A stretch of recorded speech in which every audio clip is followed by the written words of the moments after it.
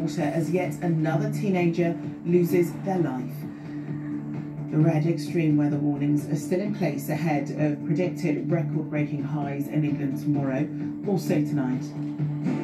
We're in France, where wildfires and evacuations have sparked warnings of a heat apocalypse, as Prince Charles repeats calls for tackling what he calls the climate crisis emergency.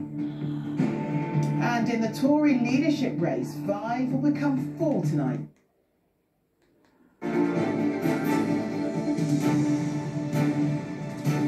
This is the ITV Evening News with Charlene White. Good evening. Large parts of the UK are sweltering tonight in what's set to be the hottest heat wave on record, with warnings that temperatures will rise even further tomorrow. It reached 38.1 Celsius in Suffolk today. That's more than 100 degrees Fahrenheit. That's shy of the new record. Wales, though, reached 37.1 Celsius, its hottest day ever. And Scotland and Northern Ireland peaked above 30 degrees. That was enough to cause chaos and death across the UK. The melting runway is thought to have shut Luton Airport and RAF Bryce Norton. Many train services have been suspended, schools closed for the day or shut early, and a 16-year-old boy tragically died at a lake in Berkshire. Tonight we'll have the latest on the extreme heat's impacts from our reporters across the country and further afield. But first, here's Geraint Vincent. As another summer heads towards an uncomfortable height, take another look at the place we like to call our green and pleasant land. In places, it's not so green and pleasant. Well, maybe if you can get off work and find your way to the water. But the message from the government is clear. This weather is not so much to be enjoyed as to be wary of. I think it's about common sense, following the advice, public health advice from the UK HSA in terms of hydration, covering up, being in the shade, avoiding the times of the day when the heat is at its peak. There's a particular message, particularly for teenagers, children, some of those who may be tempted to go for a swim. There's significant dangers of that. Tragedy took another teenage life today. A 16-year-old boy drowned after getting into difficulty in a lake in Berkshire. His death follows similar fatal incidents in Manchester and Northumberland over the weekend. But an extreme heat warning means that temperatures are so high, they represent a risk to everyone's health, and care must be taken to avoid their effects. Although some people are most vulnerable, particularly those in older age groups, those with heart and lung conditions, these temperatures are so unusually high that everybody can be affected. Some schools will close today, others will close tomorrow because of the heat, but it's already taken its toll on parts of the transport infrastructure. Luton Airport suspended all flights for a few hours this afternoon after high temperatures caused a defect on the runway. And trains are running at half the speed because the tracks can't take the heat. And there was at least one corner of cool air at Birmingham New Street. The heat wave has struck and covered much of the United Kingdom in fierce sunshine and red warnings. And throughout the afternoon, on stretches of bleached out parkland like this, the temperature climbs and climbs again.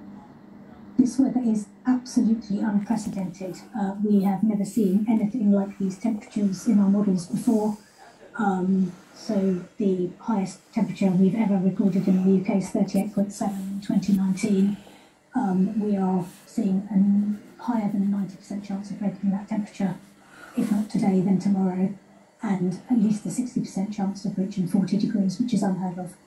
Where a cooling sea meets sun-baked land, of course, there is a glorious opportunity to enjoy the weather.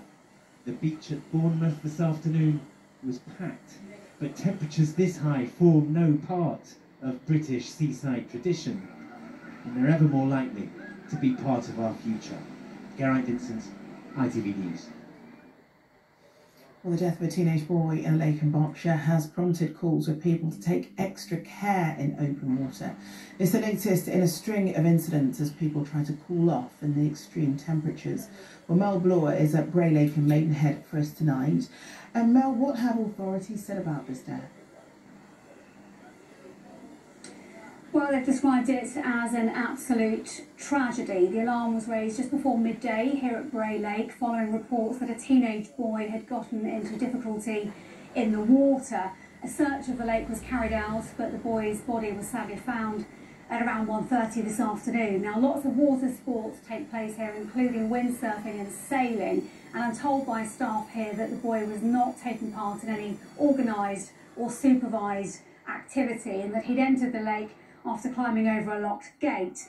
Tonight, an investigation is underway by police to determine exactly what happened. But the incident has prompted urgent appeals from the emergency services for people to stay out of dangerous waterways and reservoirs. Of course, with the soaring temperatures, some people will be tempted to cool off in the water, but it can be a lot colder than you think, and there are often hidden dangers lurking beneath. Well, thoughts here in Maidenhead very much with the boy's family following the tragedy today. Police say they are being supported by specialist officers at this very difficult time. Okay, Mel, thanks very much. The extreme heat is especially dangerous for vulnerable people, and they and their carers being urged to be extra careful. The red alert covers a large part of England, with people being warned that temperatures could cause serious illness or pose a danger to life. Sejal Karia reports on the efforts to keep them safe.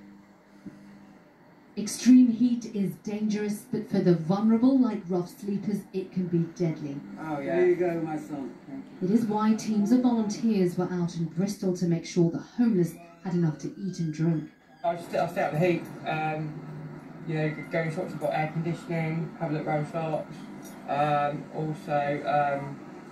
You know, I stay out the sun. And while the NHS has also been preparing for the unprecedented temperatures, doctors at this West London hospital say post-COVID pressures are now giving way to ones brought on by the heat wave. We've just had 8 ambulances arrive at the moment. All those crews have been offloaded to go back out. It's really hot in the department as well. We're in an old building and we're doing what we can to keep our patients and our staff cool where we can. And everyone's being advised to take precautions because of the sheer intensity of that heat. The NHS is reporting that in the past week, it has seen a 525% increase to its website for heat exhaustion advice. Ask my daughter to get money for me. And it is the elderly who are particularly at risk. Staff were doing all they could to protect residents at this care home in Cambridge, keeping curtains closed and keeping them indoors. Well, I wish it would stop. I'll be glad when it does stop. We've only got one more day, haven't we, of extreme heat. I drink a lot of juice and I have a shower. But it isn't just the daytime temperatures that are concerning staff. Residents are also being monitored at night.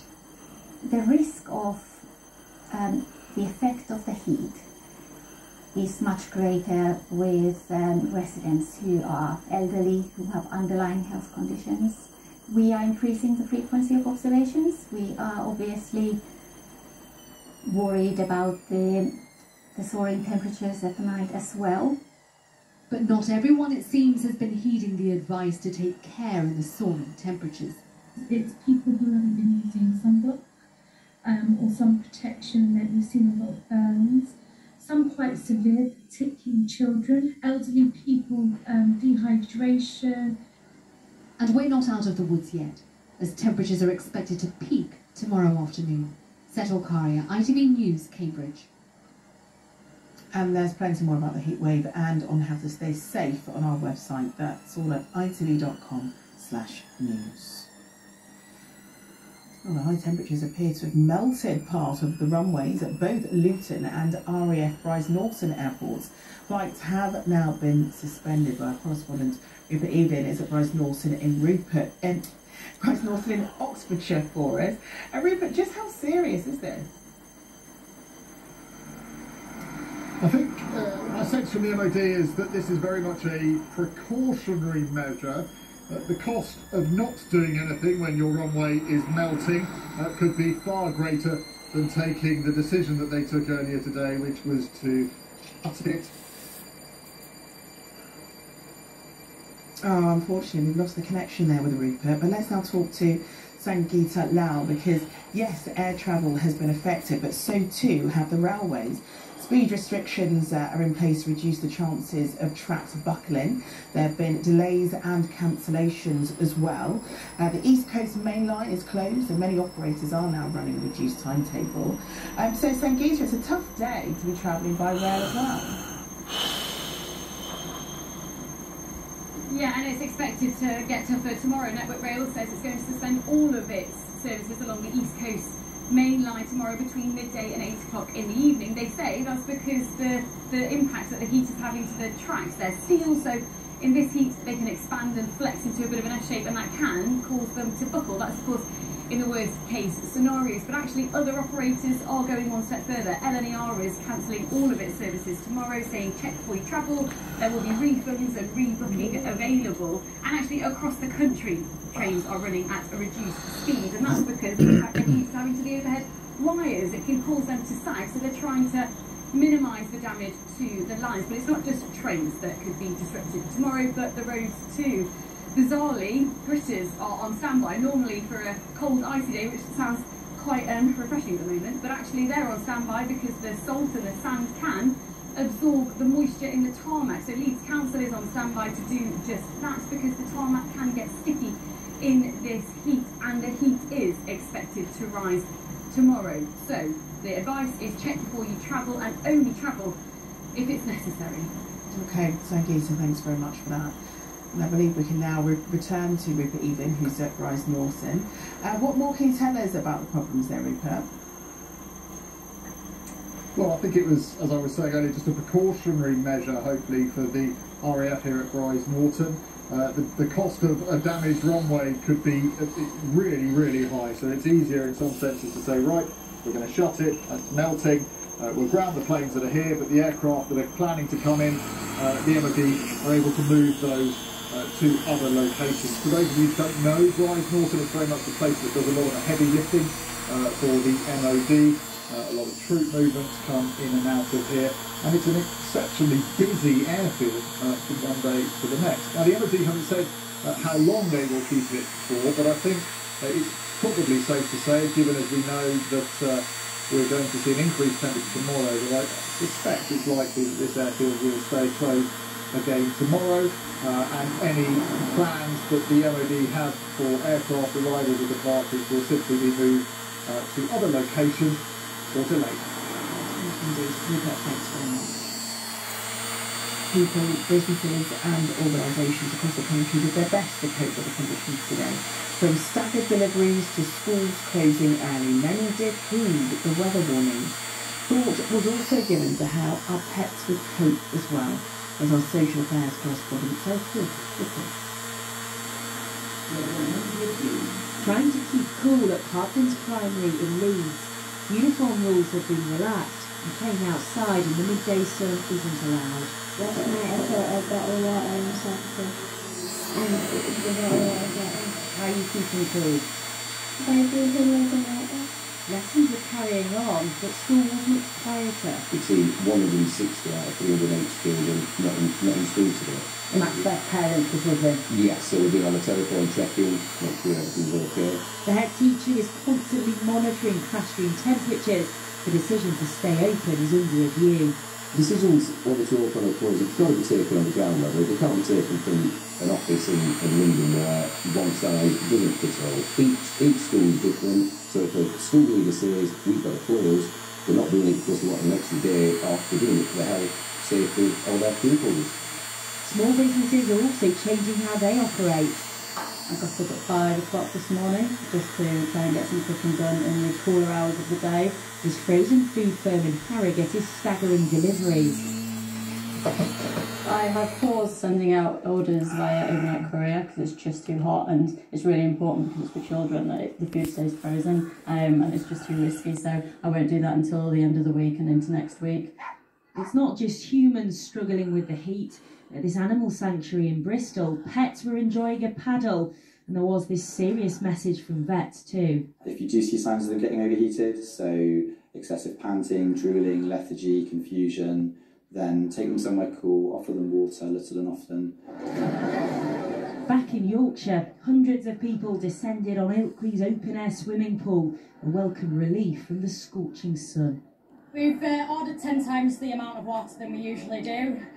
We've brought in multiple different first aiders, first aiding companies as well, external, not just ourselves as a council. We have at least 4 times the amount of staff than what we usually do.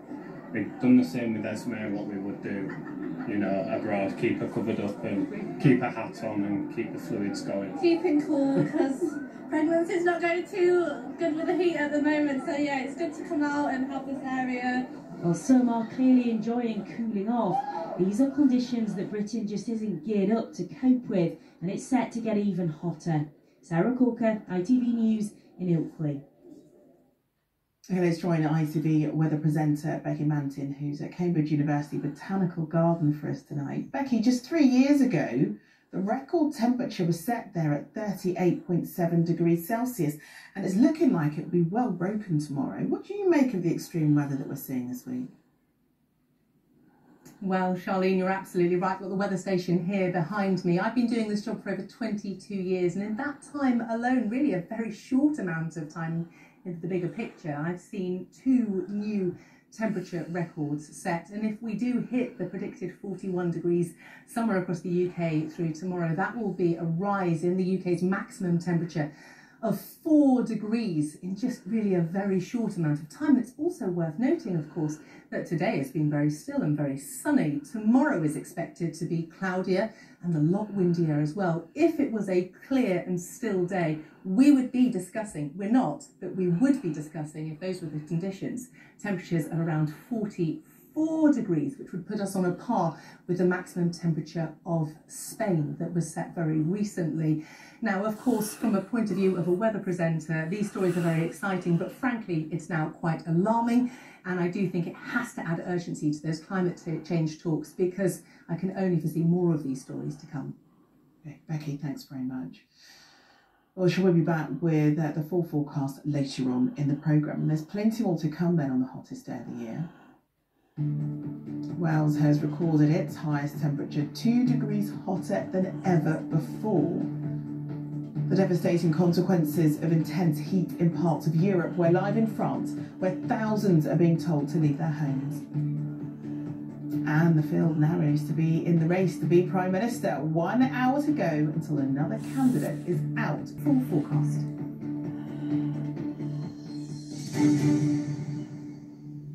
And a reminder now of our top story. Britain is baking in what's set to be the hottest heat wave on record. Temperatures reached 38.1 Celsius in Suffolk today, just shy of a new UK record. Wales, though, reached 37.1 Celsius, its hottest day ever. New records are being predicted for tomorrow, with temperatures likely to top 40 degrees. But it's already causing chaos, with runways melting, train lines shut and schools closed. There's been tragedy too, with a 16-year-old boy dying at a lake in Berkshire. A red alert warning remains in place for large parts of England until tomorrow night. But it's not just the UK's hottest week, of course. The extreme heat has come from continental Europe, which has seen record highs and huge wildfires. Thousands of people have been evacuated because of fires in France, Spain, Portugal, Greece and Croatia, one of the worst affected areas in southwest France, where tourists have also been forced to flee. Our correspondent Ben Chapman sends this update from near Bordeaux. For a 7th blistering day, the fires in southwest France continue to rage, forcing the evacuation of thousands of people living and visiting this popular tourist region. And just when firefighters think they've got part of it under control, it flares up again. Vite, vite, il a sauté au coin de la vigne, le feu. In all, 1,700 of them have been tackling 2 huge wildfires here. The skies above the Gironde becoming a combat zone as all day aeroplanes drop their payloads of water on burning forest. This afternoon, in the resort of Le Teste de Bouc, police ordered the evacuation of another 8,000 people, queuing to leave as strong winds carried smoke towards their homes. Some forced to choose the most precious possessions to save before leaving in haste. Are you worried? Are you frightened? Oh, I'm sad. I'm really sad. It's never mind. When I was leaving, I can hear explosion far from the south. I think it's camping that's are burning. You got somewhere else to stay? Yeah, we are cooking something. It's not quite the holiday you... Yeah, we have no choice, but it's too dangerous. Above the town, the ominous sight and smell of thick black smoke from the burning forest fills the air. Firefighters now trusted with the homes of those who'd already left. These firefighters are the last line of defence. They've spent much of the day getting hoses ready in case this fire should start moving this way towards these inhabited areas. It's a nightmare being repeated in neighbouring countries. In Spain, huge areas of forest were incinerated in a matter of hours. The enemy, not just the temperature, but winds gusting up to 60 miles an hour. A firefighter and a shepherd who'd ignored an evacuation order lost their lives. What's he doing? The passengers on this train were more fortunate, completing their journey safely despite the flames on either side of the tracks. Tonight, in the Gironde, firefighters are being praised for their exceptional work, keeping the ferocious effects of climate change from people's very doorsteps. Ben, we really can't underestimate just how dramatic those pictures were in your report. How unusual are these fires in that part of France? Well, standing here, even some distance from the flames, you can still smell the smoke in the air. It's not unprecedented for there to be fires in this part of France. What is unprecedented is for there to be a heat wave this intense, this early in the season, and this widespread across Europe. One senior French firefighter said today that the fires season, which is normally peak and late summer, now lasts effectively 12 months of the year. They need to be ready for it all the time. It looks like today has been a record-breaking day for temperatures in France. A provisional high of 42.6 degrees Celsius recorded just a few miles down the coast from here. Temperatures are expected to drop off quite dramatically tomorrow, down to the high 20s, which will come as an enormous relief to the firefighters and to the residents here. But across Europe, the ground remains just so dry that wildfires are going to remain a threat throughout the rest of the summer. Ben, thank you. Well, back here, it's not just the extreme temperatures that are unprecedented, it's also the large swathes of the country that it's affecting. And no nation has remained untouched by the hot weather. Well, our Wales reporter, Rhys Williams, is in Paris tonight. Paul Riley is in Belfast. And Louise Hosey is in Aberdeen for us. Let's go to you first, Rhys, because Wales has set a new record, hasn't it? It has, Charlene. Here at the Royal Welsh Show in Llanelwedd in mid-Wales, it's been oppressively hot throughout the day, 35 degrees, but elsewhere it's been hotter. The record has actually broken twice today. Firstly, around lunchtime in Gogerddon near Aberystwyth, the temperature reached 35.3 degrees. Now that broke the previous record set in Harden Bridge back in 1990. A couple of hours later, though, the temperature reached 37.1 degrees in Harden Bridge, and that was nearly 2 whole degrees Celsius hotter than the previous Welsh record.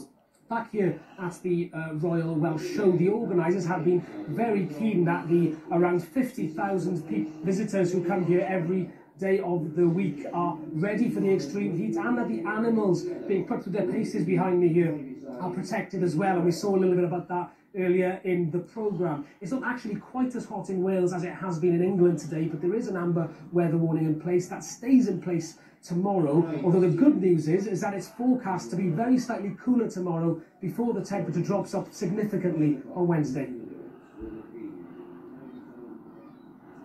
Still a very balmy 25 degrees here in Belfast city centre. Stephen, I have to say I'm enjoying that breeze coming up the River Lagan from Belfast Loch. Well, we haven't seen those exceptional temperatures experienced in other parts of the UK. No new records broken here in Northern Ireland, but it has been the hottest day of the year. Derry Lane in County Fermanagh recording 31.1 degrees Celsius. Of course, that record doesn't break that experienced in Castlederg in County Tyrone last July at 31.3 degrees Celsius. In the Republic of Ireland at Phoenix Park in Dublin, they recorded 33 degrees Celsius. Of course, we haven't been experiencing this prolonged weather across the UK, but it hasn't stopped warnings from the Public Health Agency.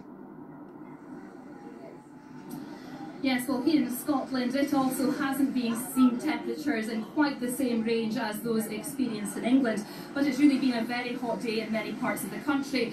Tonight here in Aberdeen, the breeze has picked up a little bit, but it's still around 25 degrees and people are still out enjoying the sun. The hottest place in Scotland so far was Lookers in Fife today. It recorded 31.3 degrees, beating its previous record. Both Edinburgh and Aboyne in Aberdeenshire also recorded high temperatures of 30.8 degrees. There's been some travel disruption, with Network Rail putting in place a series of speed restrictions, and tomorrow it's expected to be even hotter, with predictions that Scotland's all-time record of 32.9 degrees could be broken. Okay, thanks very much for that, Louise, and to you, Paul and Louise. Prince Charles has repeated calls for tackling what he called the climate crisis emergency. During a visit to Cornwall, he said the government's pledge to reach net zero emissions had never been more important. Our reporter Lizzie Robinson has joined us in the studio. And Lizzie, he's been a powerful voice on climate change for a while now, hasn't he? Charlene, the Prince of Wales has been campaigning on the issue of climate change for decades. He first made a speech about the issue back in 1970, since saying he was considered rather dotty at the time for talking about it, but he has continued to bang the drum ever since, and today used a speech in Cornwall to raise the issue once again, using today's sweltering temperatures that we've all been experiencing as an example as to why it's such an emergency, and he feels it needs to be tackled so urgently. This is what he had to say. These commitments around net zero have never been more vitally important, as we all swelter under today's alarming record temperatures across Britain and Europe.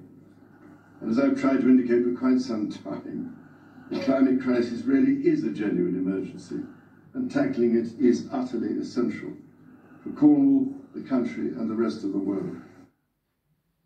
And he's not the only member of the royal family to be talking about the issue of climate change today. His son, Prince Harry, used an address to the UN General Assembly to mark Nelson Mandela International Day, saying, among other things, that climate change is wreaking havoc on our planet and calling for leaders across the world to do more. Okay, Lizzie, thanks very much. The extreme heat we're enduring isn't a one-off. It's because of climate change, just that Lizzie was talking about regarding Prince Charles. And if the causes aren't tackled this week, will just be a taste of things to come. And as Chloe Keeley explains, we'll all have to learn to adapt. At this time of year, it would normally be a lot greener than this. It's golden, it's dry, and really the plant's just saying, I've had enough now, I'm giving up, I can't grow anymore. On this farm in Lincolnshire, harvest time has come early. This is unusual. Normally at this stage that will be very moisty and milky, and you'll be able to squeeze that, whereas if you bite that, it's hard. This year, Andrew says his crops have only had half as much rain as last year's got. His sugar beet isn't growing as fast as it should, and he anticipates his yield will be down by 20%. Normally, you need 6 of these roots to make 1 bag of silver spoon sugar. But this sort of root, you'd need 12 or 14 because of the size of them. But this year isn't a one-off. It's part of an increasingly disturbing trend. Of the 10 hottest days on record in the UK, all but 1 have been since 1990.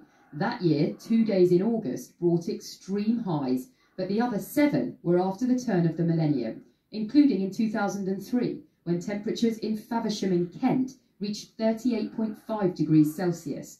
That record was beaten when they reached 38.7 in Cambridge in 2019. But according to the architect of the 2015 Paris climate deal, none of this should come as a surprise. We have been hearing from climate scientists for years that this is going to happen, and furthermore, we should be expecting even worse weather events. This is just a foretaste of what is coming at us.